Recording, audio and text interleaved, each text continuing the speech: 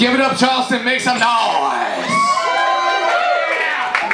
Who's talking about getting a tattoo? Who's getting a new tattoo? I want to get a new tattoo. You guys feeling a new tattoo? I've got the addiction. I want to get a tattoo right here on my neck that says, does this mean I don't get the job? Because it does. It's a dumb place to get a tattoo. Unless you like turtlenecks. Or failure.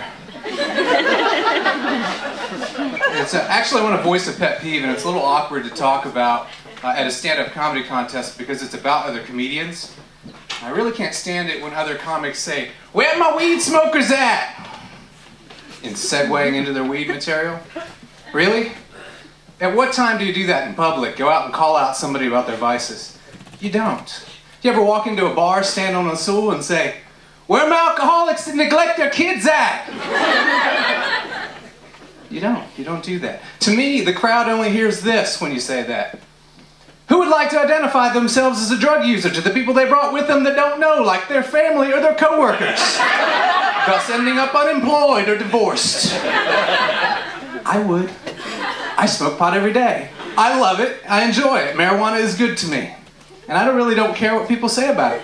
You can write your senator. You can post it on the internet. I don't care. I'm a comedian. I don't get drug tested.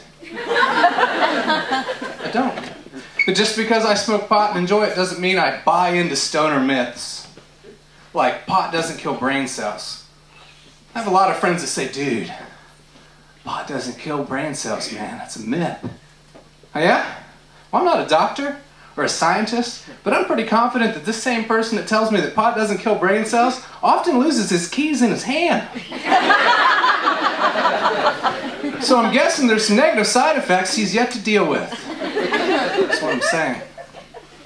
But pot's fun. It really is. Do you think it's time that we legalize drugs? Is it time to decriminalize? Yes. The answer is not yes. Crystal meth should never be legal. Let's be honest, folks. Any drug that ages you 15 years and 25 minutes, probably not the best for America. Maybe Mexico. Not America. And again, that's probably not necessary because they already have the good work ethic, so probably not totally needed. Have you ever seen the faces of meth pictures when someone's like hasn't taken meth and they are a year and a half into taking meth, 5 years into taking meth? It's creepy, isn't it? Like the eyes bug out. The teeth are all messed up, the hair starts to go away. They kind of look like a hobbit that's turning into a golem that's put the Lord of the Ring ring on too many times. That first hit of meth. Oh man, it's amazing. He likes it. Start hunching down, they take that second hit.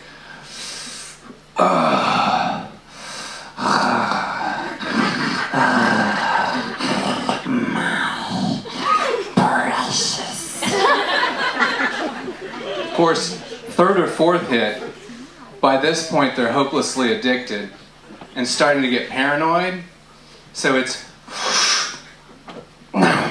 she wants to take it from us. We must not let her have the precious. Sweet girl, sweet girl. I love that impression. It's my favorite. But there's certain times when it comes in handy when you're not doing comedy. Like when you go out and you pick up a girl drunk at a bar and you take her home and you start to sober up and you realize this isn't going to work. Perfect time for the Gollum impression. You have to time it right though. It's very important. You have to be strategic. You have to wait till she's like going for it. She grabs the belt and you just look like a stupid hobbits. We must run. Let's take it. Let's go. She's gone. Unless you like Lord of the Rings, then you're screwed. That's what I'm saying. I actually had a friend who was addicted to meth, and the weird thing was mainly birthdays and Christmas. I didn't know what to get him as a present. What do you get a meth head for their birthday or Christmas besides their shit back?